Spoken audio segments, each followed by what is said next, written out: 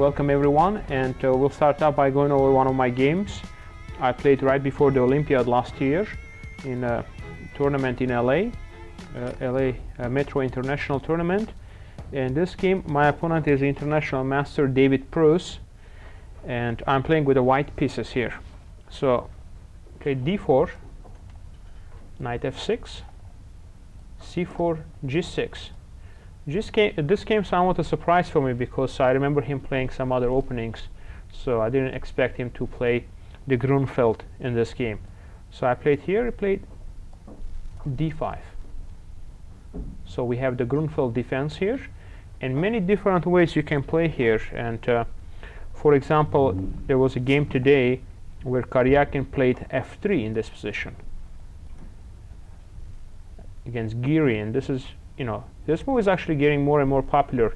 In particular, Anand won a very quick game against Gelfand at the championship match last year. So it's a very interesting move to analyze if you're looking for the setup against the Grunfeld. And also this, if he plays bishop g7, you can play e4, and you play the same-ish setup. So this is interesting. I play this sometimes against the King's Indian also. But in this game, after knight c3, he played d5, and I played bishop g5. This is my main move against the Grunfeld, but I've played many different systems in this position. I've played c takes d5, the main lines, knight takes d5, e4, knight takes c3, pawn takes c3, bishop g7, knight f3, c5, and after rook b1, it's just lots of theory that you need to know here for white.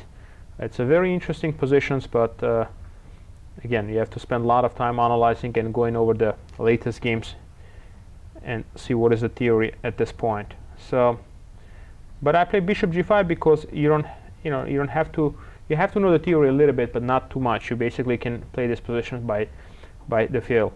So he plays knight e4, activating the knight and attacking bishop. So you play bishop h4 here. Actually, knight takes e4 is kind of considered bad, but a few years ago Morozevich tried this move against Carlsen. So it's not that bad at all, actually. And I'm thinking maybe if I can analyze a little bit more these positions, maybe to try it one day. So the way it works here after d takes, it's very important for you to play queen d2 here first, because if you play e3 after c5, there is this unpleasant check on a5, and you shouldn't allow black to exchange on d4, because if you allow him to exchange, then after bishop g7, knight c6 is going to have very strong pressure on d4. So that's why you play queen d2 first in this position, and this is how Morozevich played. Carlsen played bishop g7, e3, c5, d5 now. Now you can play this move because your queen is on d2, controlling the a5 square. He cannot check you, and also now you're protecting the pawn on b2. So this was a very interesting game. I mean, there is further analysis needs to be done on this game, but looks like it's a playable position. White probably doesn't have much advantage, but you can definitely play like this, and this way you also, a lot of the main lines you don't have to deal with. Basically, knight comes to c3, and so at some point black played f5, and knight goes on c3, bishop e2. I think Morozevich ended up castling to the queen side, and it was a very interesting, sharp game. And then he played f3, and Carlsen started to advancing the pawns on the queen side. So you can take a look at this game, and you'll find it interesting. The game eventually ended in a draw. So this is another possibility here to take, but very important to remember, after you take, you have to play queen d2 first. If you just play this move, for example, after c5 now, black has a very good game here. But I played bishop h4. Now he took. Now he plays bishop g7. Another move in this position is d takes c4. But now white plays e3, white wants to get the pawn back on c4 and try to have a strong center here. In the meantime, black needs to try to play c5 here to put some pressure. So this is a different line. So normally, if he takes e3, bishop e6 played, knight f3, bishop g7, and now it's a very interesting move. I've played rook b1 a couple of times in this position. Had some good results with it, but very interesting move here is queen b1. From the first glance, it looks like a very strange move. But the idea behind this move is in the main lines with rook b1, let's say b6, when you go knight g5, he goes bishop d5 and e4, he always has this h6 move. And now you cannot move the knight because you will lose the pawn on e4. And if you take on d5, these positions are considered that white doesn't have much advantage here. Then he takes on d5. So the idea behind queen b1 here is that you attack the pawn on b7, and when he plays b6, you go knight g5. And now if he plays bishop d5, e4. There was a very nice game played between Moisenko and Navarra last year at the World Cup. So now when you play e4, yes. Why not b5 check and then attack c4? In this position? Check. Once you've got the queen in position on b1, oh. it's the check b5 and attack c4. And after, but what if he plays c6? Now he's blocking the check and also now attacking on the queen. Back it up and still attack that c4. You've got the two pieces ready to go. Back it up here. And then if he plays a5,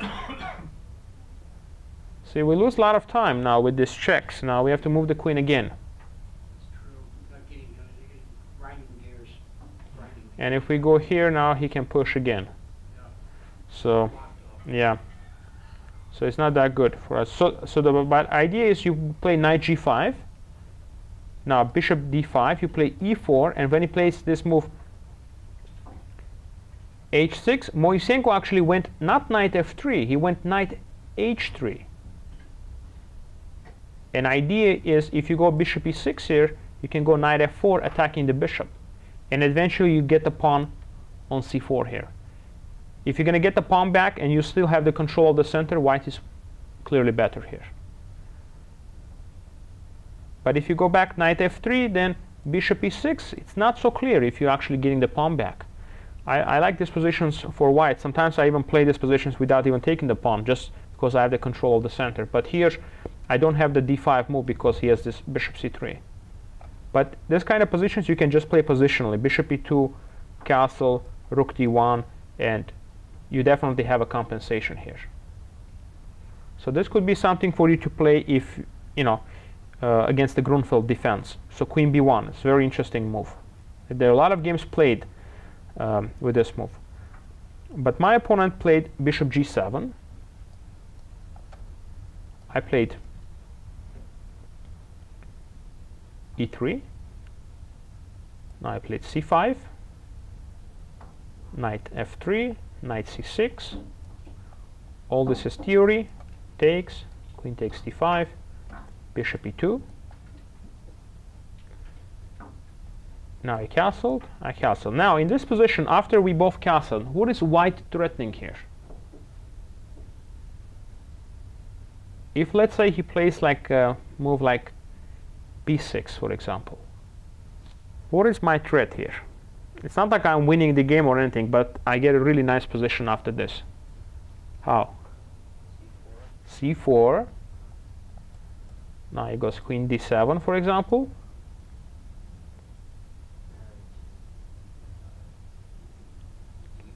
d5, right. Now you attack the knight.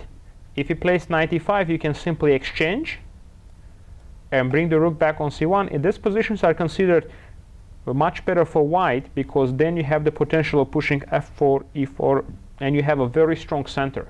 Basically, you have a knight on d5, pawn on d5 versus the pawn on b6. So this is much better, and you can advance your center. And taking the rook is not such a good idea. We'll discuss that. Your question is that? Okay. Okay. Yeah, I was going to discuss that next.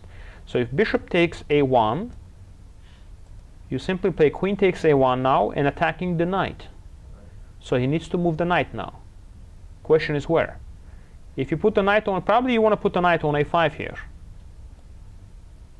But now white has a very good compensation for the exchange, because first of all his dark square bishop is gone, so his dark squares are very weak. And you have a very strong center. I would probably just continue with e5, e4. You have a strong center, e5, e6 ideas. You can also play bishop h6, bishop g5, bishop h6. If bishop a6, I would just play either queen c3 or rook c1. So this is it's not like you're winning the game immediately here, but you definitely have a very strong compensation and strong attacking chances here. So if you have an opportunity, you definitely want to go for a position like this. A lot of times the bishop on g7 in the Grunfeld, it's worth more than the rook on a1. But there are also some lines where black can take, but not in this position. Here, definitely white is better.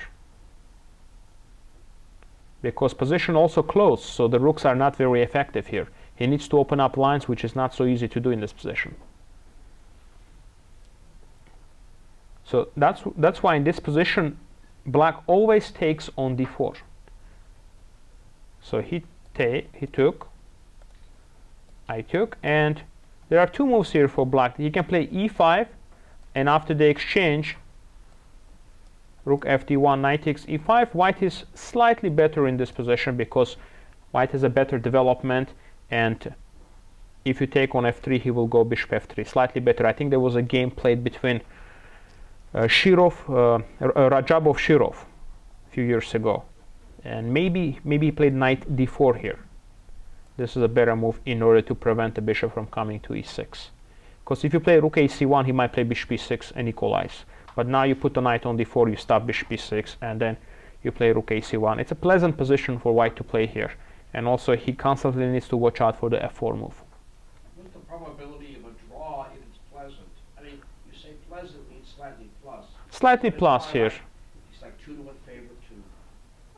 Yeah, I would probably, if let's say two equal players play, so maybe I think white will win 55% of the time, something like that.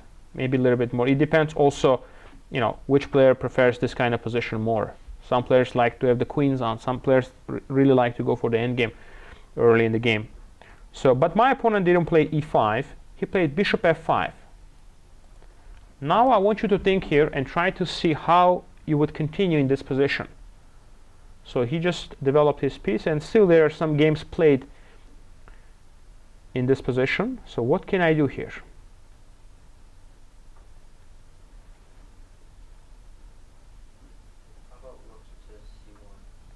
Rook to c1 is a possibility, but your pawn is hanging on a2. So, okay, well, let's take a look. It's not so simple here. So you want to push d5, right? Okay, bishop c4 first. Probably he will play queen a3 to protect on e7. And after d5, maybe just knight a5.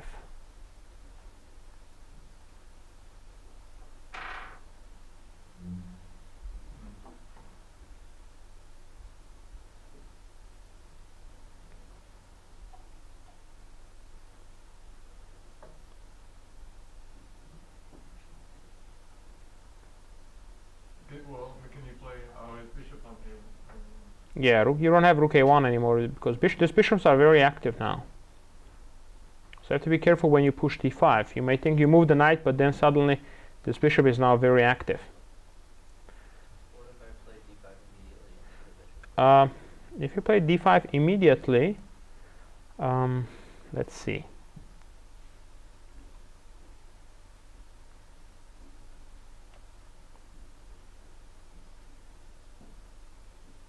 There's also the possibility of just playing rook fd8, now pinning, and if you play bishop c4, just queen a5.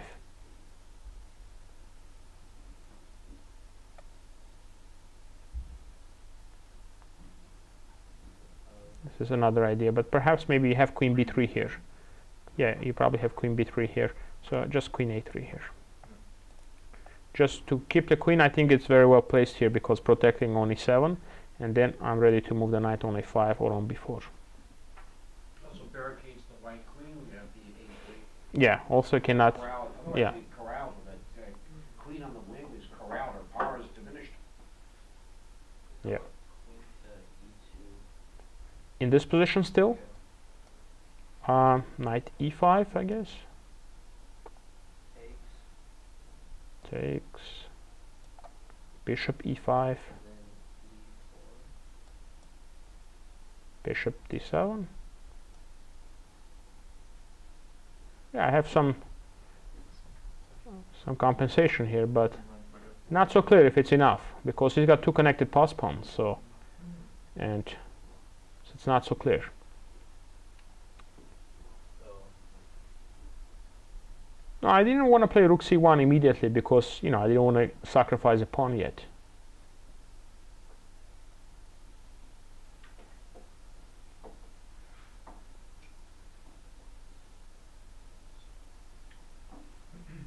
Now, what can you do here, huh?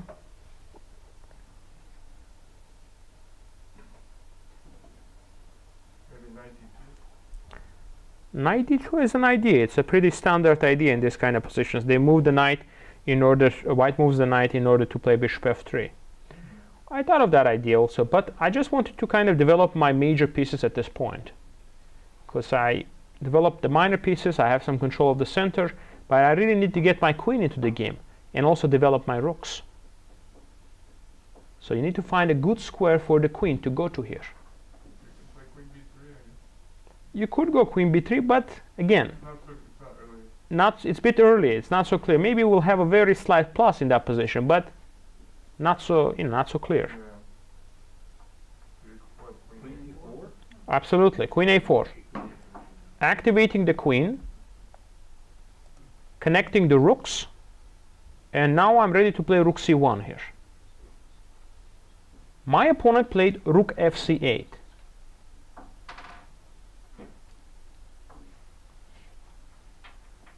That's a very strong move, the a4. Queen- Got him bunched. Queen a4? The a4. Yeah, I like this move. I like this move because queen is active, and now I connected my rooks. Now you need to continue now. Question is which rook now you want to put on a c file.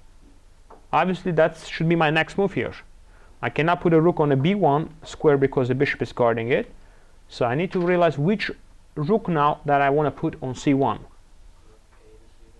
to c1. Okay, why? Why do you think it's better to put a rook on that rook? Well, because if you put the rook on a to c1, if you put the rook that's on f to c1, Uh-huh. this rook cannot move anymore. Absolutely, cannot move, and also I can never push d5 because I always have to worry about my rook hanging.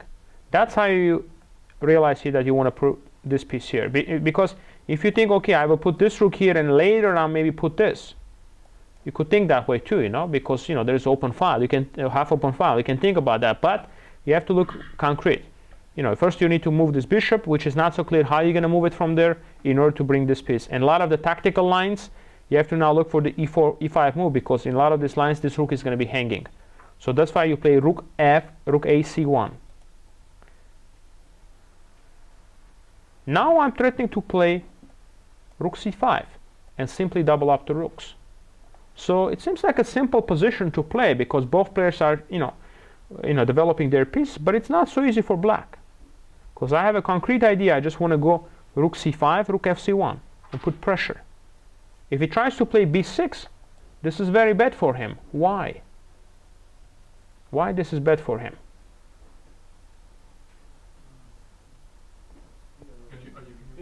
Bishop to a6. Bishop to a6, attacking the rook.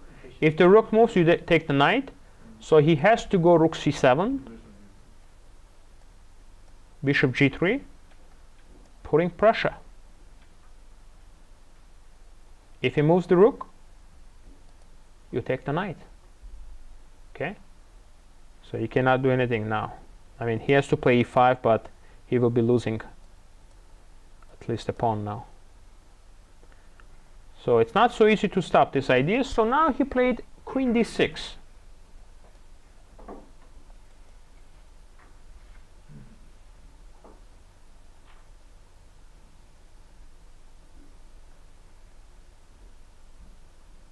Now, what can... Bishop is hanging. His bishop is hanging. Bishop is hanging? Black bishop is hanging. No, it's protected by the pawn. Fantasizing about that one. So you need to think in this position, because now I have a... It's almost a forced line, after which I'm going to have a very pleasant endgame. It's a line that leads to this endgame, which white is, I think, probably much better.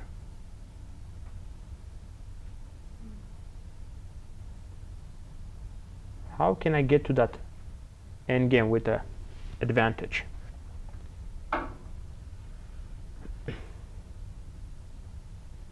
Now rook c5, it's not that good because he can play b6. So he kind of made a preventing move. He dropped the queen early, defended only 7, and Bishop to g3.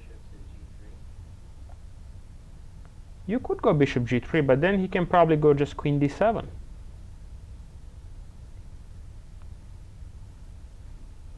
So he,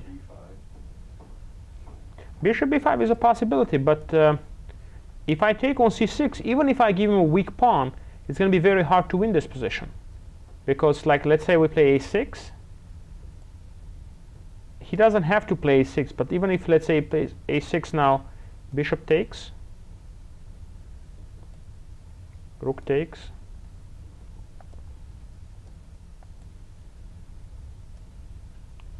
and now he wants to play c5. And I'm probably still slightly better after rook c1, but he has the pair of the bishops.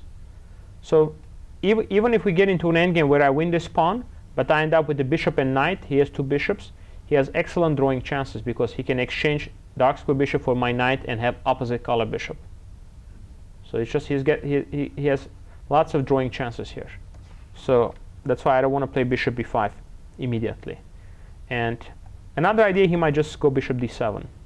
And then I cannot take on c6 because he'll take back with the bishop. It's kind of concrete idea here.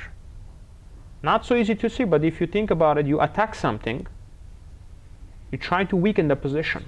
That's what you're trying to do here.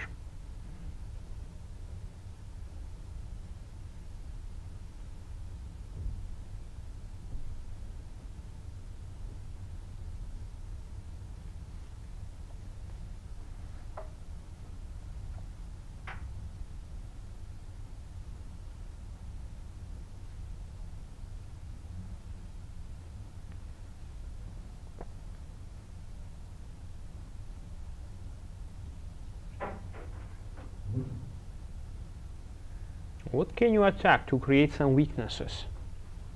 Think about it. B1, the rook. Oh, remember the bishop, right? So that's the reason I brought this rook here, not the other one, because I can never put the rook here. So queen b3 and d5? d5. And if he just takes? Well, you got bishop. d1. Yeah, I mean, there's room move, and then there's also bishop takes. Well, you probably get some tempos, but I don't think my king is very safe, so you're not going to be able to, you know, attack me because I'm just very safe here.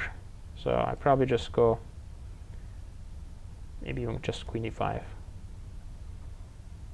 Yeah.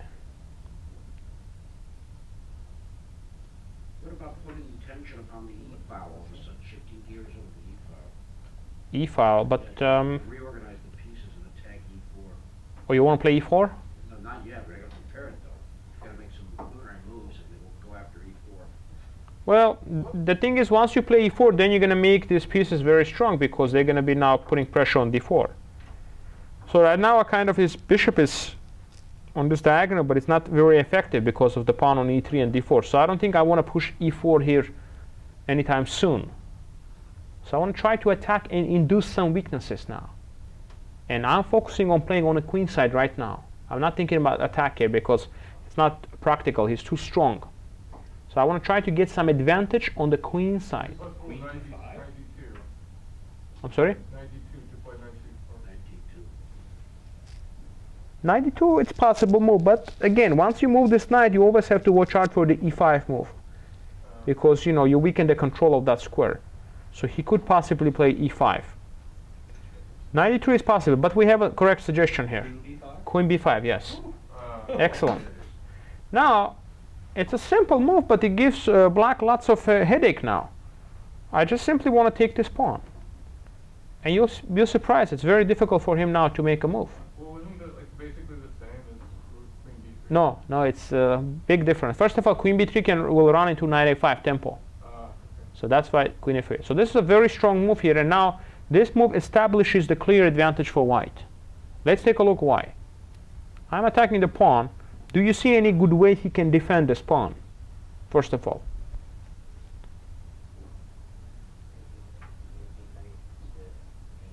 Knight to d8, there is also queen e8 ideas. So very dangerous. Queen can come to e8, and so knight d8, it's not that good. So if you put something on b8 or c7, You can't move the rook over. if he puts the rook here, what's going to happen? Do you see the move? Yeah. Bishop g3, and he's going to have big problems here on this diagonal. So looks like he doesn't have that many options. If he plays queen d7, why is he losing? You just played d5. He has to move the knight. He can't even go to a5. And basically you win the pawn on e7 here. There are a few ways how you can do it. You can take on e5 first, then take, or you can exchange on d7 and still win the pawn. So you win a pawn on e7 here. So that's why he didn't play that move.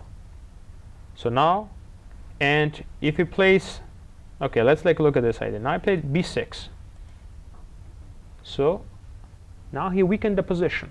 a6 square is weak, which is going to be very important. And then now knight on c6 also. It's not as well protected. How we can try to put some more pressure now? Double the rook. Double the rooks is an idea, but let's try to gain some valuable tempo here. Don't rush. Don't rush. You can play d5, but then he goes knight e5, perhaps. Absolutely. Bishop g3 now attacking on the queen. Now he has to go back. Queen d7 only move, because if he goes to e6, he loses to d5. So now he goes queen d7. And now he wants to, maybe play knight a5 and get out of this pin. By the way, do you see why he cannot play this move? Rook takes knight. Rook takes knight, and then if he takes, we can take check, or we can even take immediately. Okay, so he played queen d7. Now, by the way, there was a variation I wanted to show you, so let me just mention. If he would have played queen b4, that's why this was very strong for me, because now if I play this move, I have a strong idea here. Rook takes c6. And now he cannot take back his queen, is hanging. And if he takes my queen, I go in between. Move. Rook takes c8 check. He takes back, bishop b5, and I'm up a piece. So he played queen d7. He played b6. Bishop g3, queen d7. Now what do you do? Because you have to play very energetically here. If you give, if you play slowly, he will bring the bishop on e4, and he will, try to consolidate his position here. Very good. Now, I also control the e5 square, so he cannot bring the knight here. So he has to go to a5. I mean, knight d8 is probably another option for him, but the knight will be very passive here. So he went to a little bit more active square. Are you going to play knight e5 now? Queen takes queen first, correct? Bishop takes queen. This is the whole point of inducing him to play b6, because I get the bishop a6 in this position. And now I will get the control of the open file, and I'm going to be able to activate my rook to the 7th rank. And after this, also bishop on a6 is an example where the bishop on a6 simply dominates the knight on a5. And you can get this kind of positions a lot in Grunfeld, where black has 2 on 1 here, but the bishop on a6 is just simply dominating the knight, because knight has no squares to go to.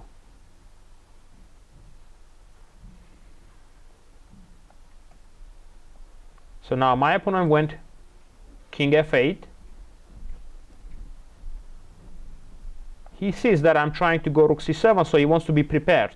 So when I go rook c7, like for example, if he would have played h6, then I go rook c7. Now if he moves the bishop, I will win the pawn on e7.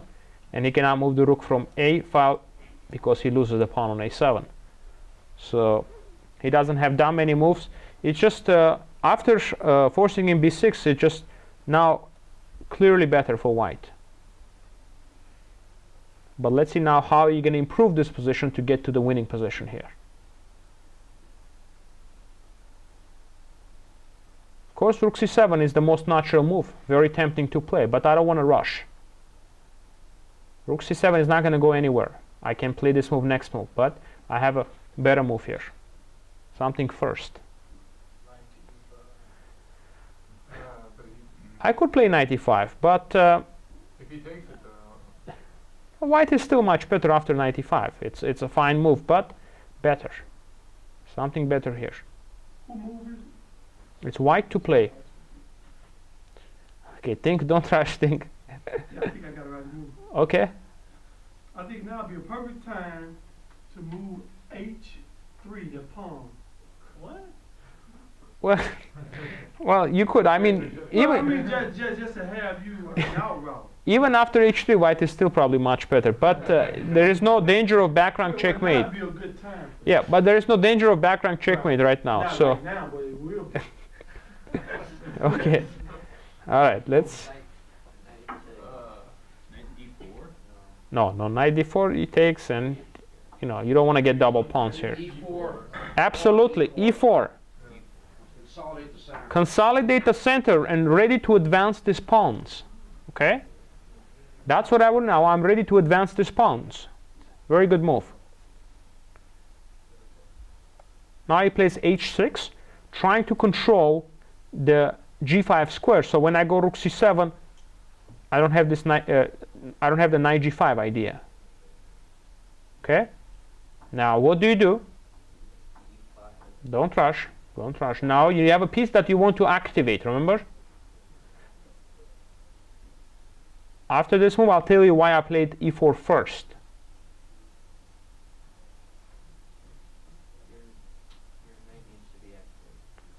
Okay, but knight is okay right now. Which piece you definitely want to activate? Rook to c7. Absolutely.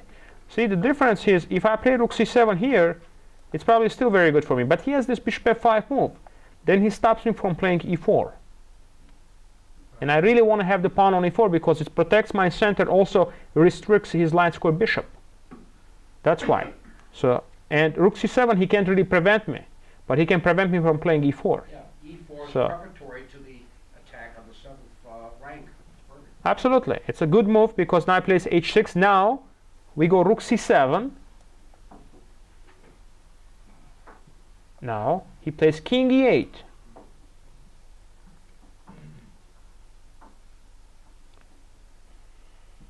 who is your opponent here? My opponent is international master David Pruess. Yeah.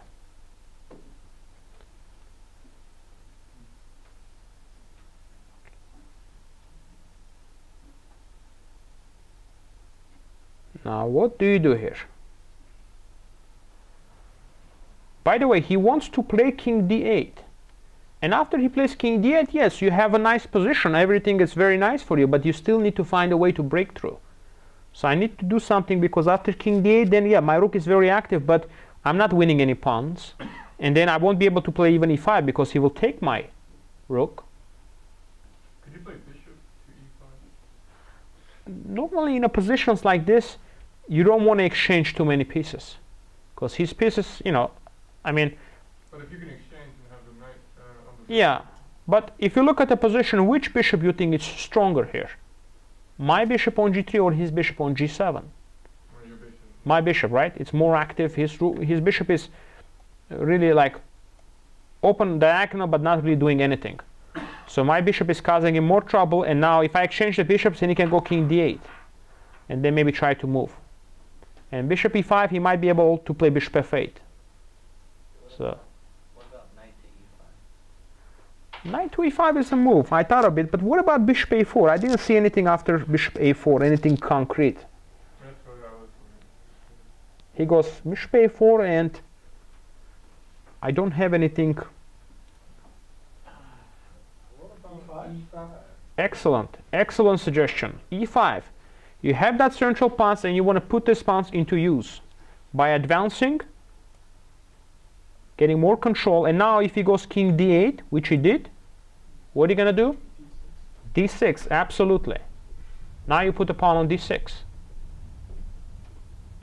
Now strengthen the position of that rook. Now I'm ready to improve the position of the knight. And black doesn't have that many moves. So he played bishop f8. Now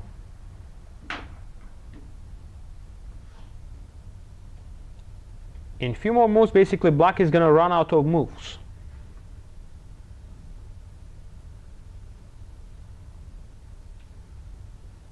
Knight d4. Excellent. Now you bring the knight into the game, activating the knight. And you can see clearly that white pieces are simply dominating. My rook is more active. All my pieces are more active than his.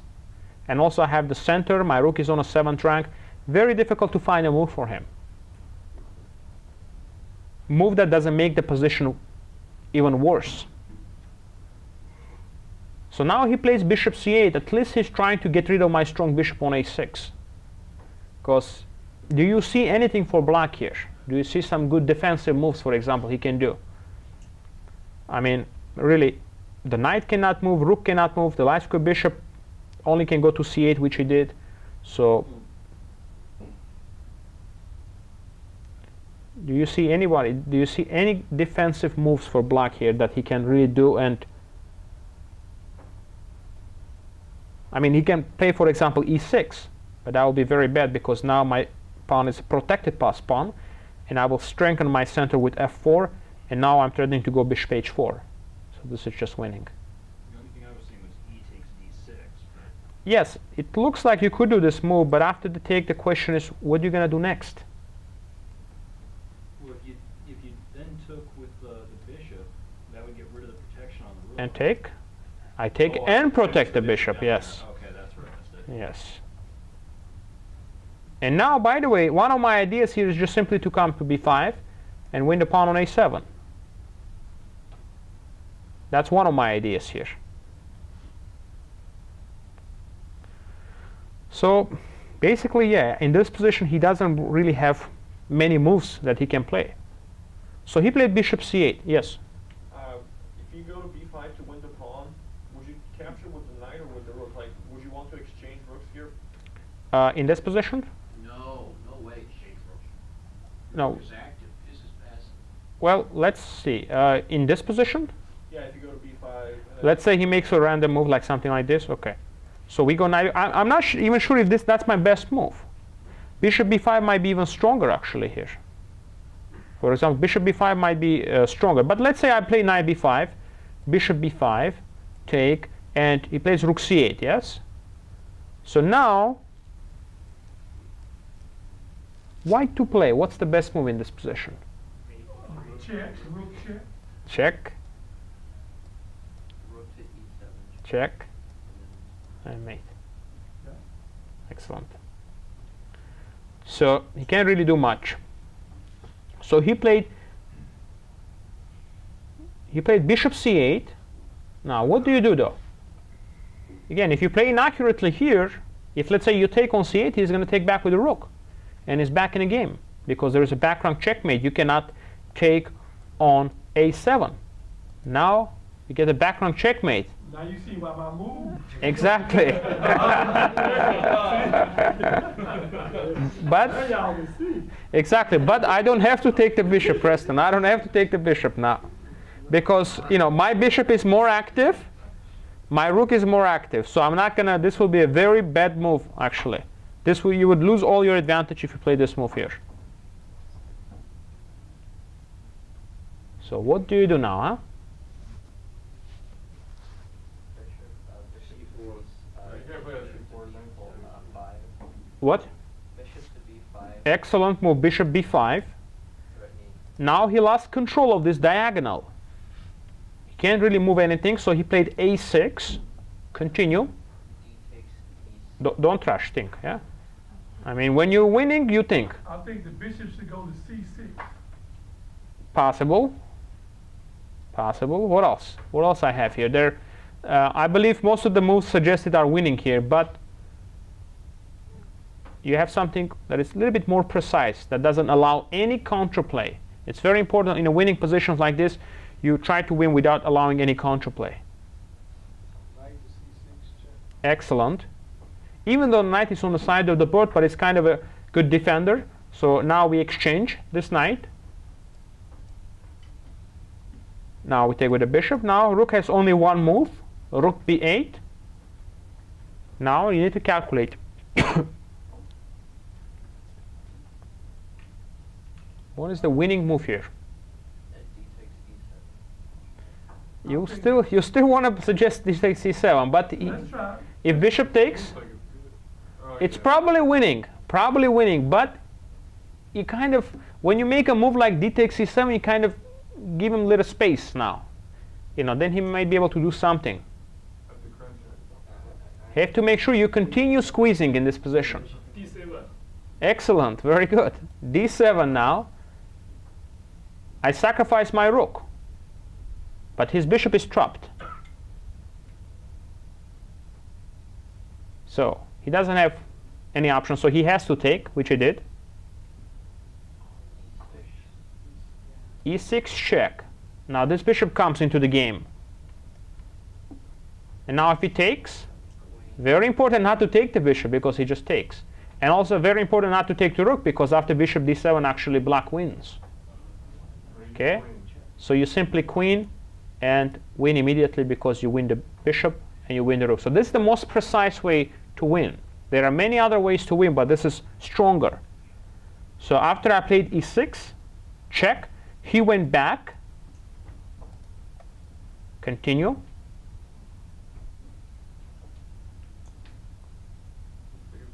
Take the rook. Now his bishop is trapped, so he's losing a piece. So he played few more moves. He took.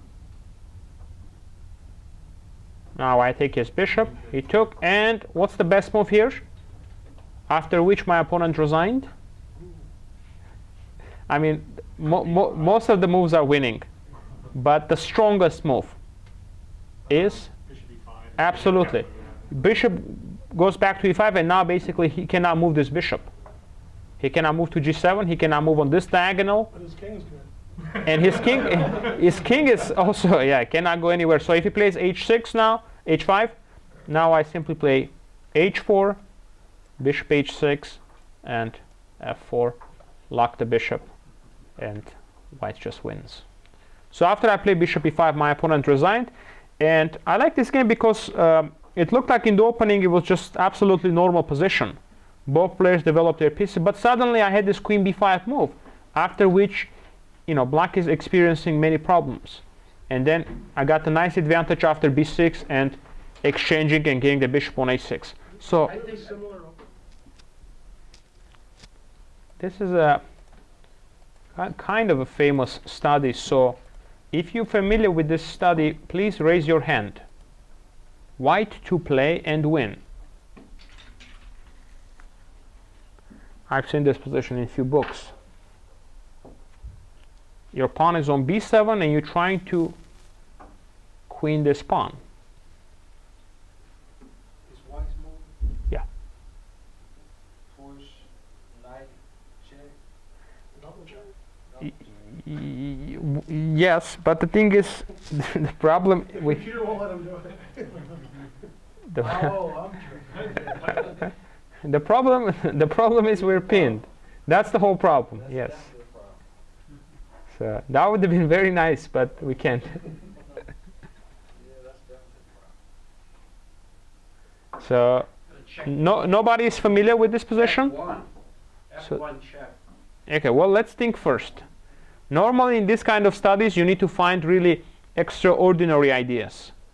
Very rarely you would see like a check to be the solution, even like a natural check. And I can tell you why Queen F1, for example, because it's very hard to make progress. I'm just going to go back and forth. So you really have to find a deep move and the idea here to win. What about Queen G6? I mean, it pins And if he takes? and you're able to queen, but then it's a rough end game. Oh, okay. Yeah. Well, yeah, you don't want to do that. You don't want to lose the winning position. So,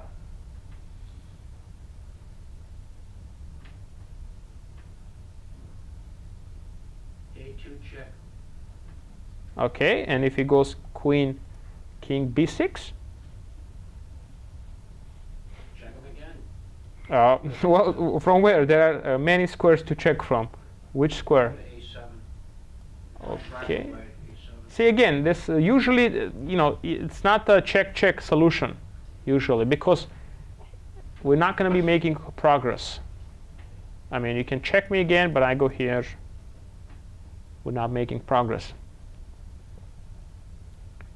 So let's go back to the original position.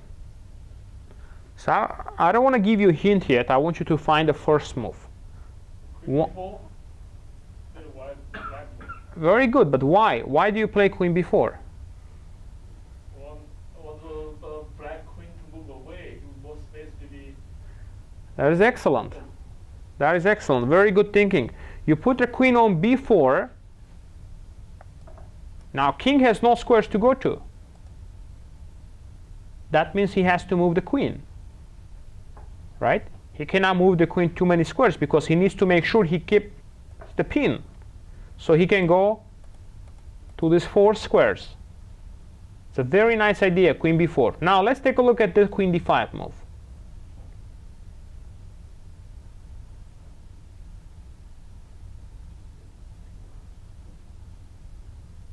Can't win yet. So you need to find a nice idea in order to win here.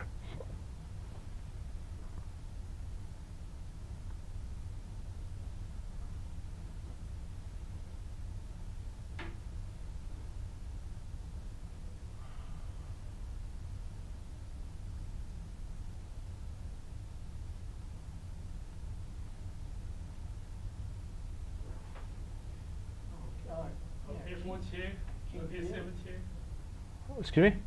queen, A4 check, Queen A4 check. yeah. He has to go to B6. The A7 check, Better. maybe A6 check. Ooh. Oh no.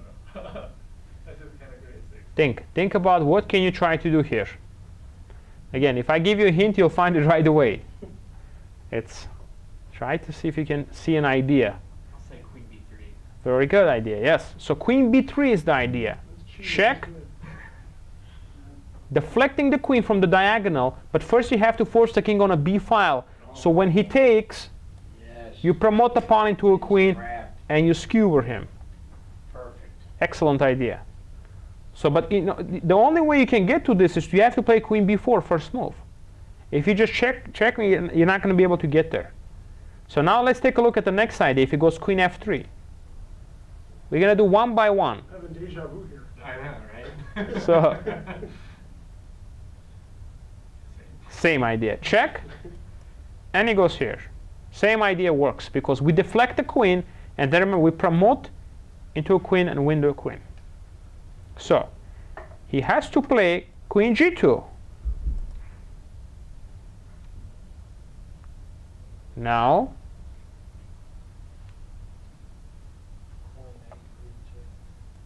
very good.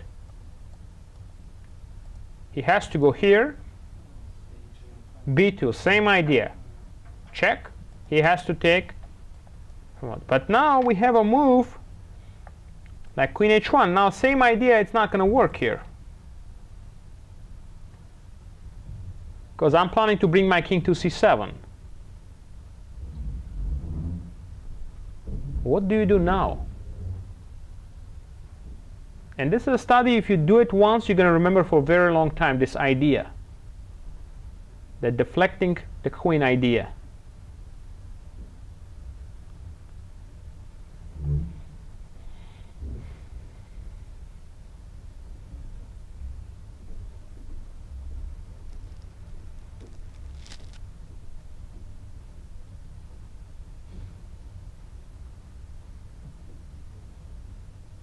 About queen c4 check.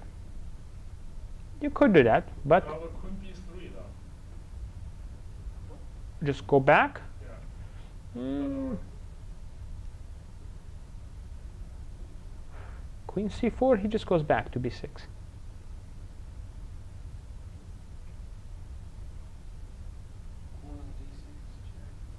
King b5. Yeah, you'll be surprised. It's not so easy to promote this pawn because he is going to check and pin you.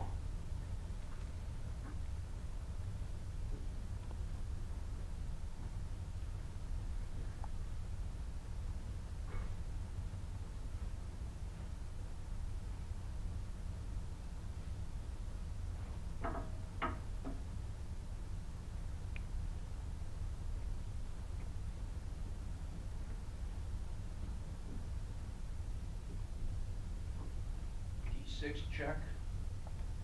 You could do that, but again, king b5.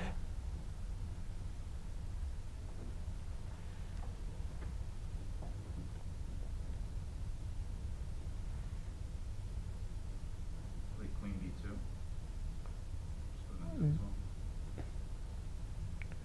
Well, he can just go back actually. Oh, shit. So we have to do it again. Queen b5 check. Spring fitting the queen. Then you queen can secure the queen. Wait, queen where? Here? Yeah. I'm not sure you can secure the queen back or not. He can push the pawn, you're pinned still. Oh, it's still playing out, yeah. So you can only sacrifice your queen if you deflect the queen from this diagonal. So let's take a look what's happening now if we just check, right? Check, check. Now if he goes here, you can win with the same method.